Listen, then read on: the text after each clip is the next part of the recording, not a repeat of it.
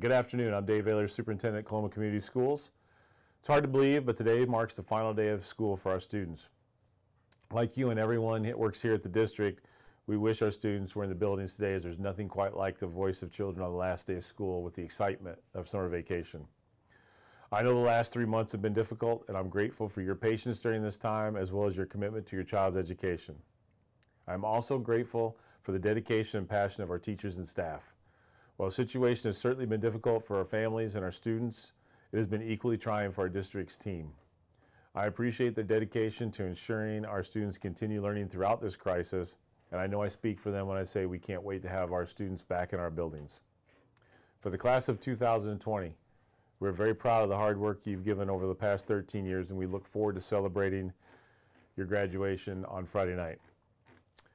For all our other students, today might be the last day of school, but learning must continue over the summer months if we're to hit the ground running in 2020-21, no matter what model of learning we have. As such, I would urge our families to work with their children and keep them engaged in learning activities during the summer, whether it's reading together or using some sort of standards-based resources located on the internet. Please keep your child active, as it will make the return to school that much easier. On the subject of the next school year, you may have recently seen a video of mine where I talked about several options for returning to the school year that we're exploring, which range from a continuation of distance learning to just reopening schools with regular face-to-face learning.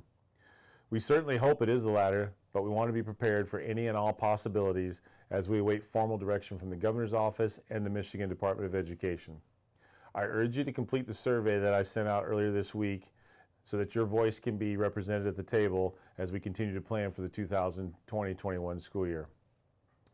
Your child's health and well-being, as well as access to a high-quality education, continue to be our main focus. We will share details regarding the coming school year once we have confirmed how we would proceed and we have a plan.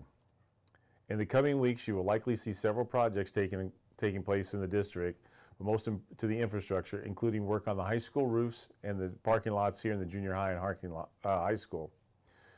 These projects were approved by the community 2 years ago as part of our sinking fund and are not the result of any new taxes, nor do they affect our general fund balance. Sinking fund dollars can only be used for these type of projects and not for educational purposes. We are very appreciative that our community has trusted us with these dollars, which allow us to keep our facilities up to date and safe for our students, parents, and community. Should you have any questions regarding these projects or anything else related to the 2020-21 school year, please do not hesitate to contact my office. On behalf of everyone here at Coloma Community Schools, thank you for your time, your energy, and your passion, and thank you for serving as our partner in the education of our community's children. I hope you have a restful, safe, and healthy summer. Stay positive, and go Comets.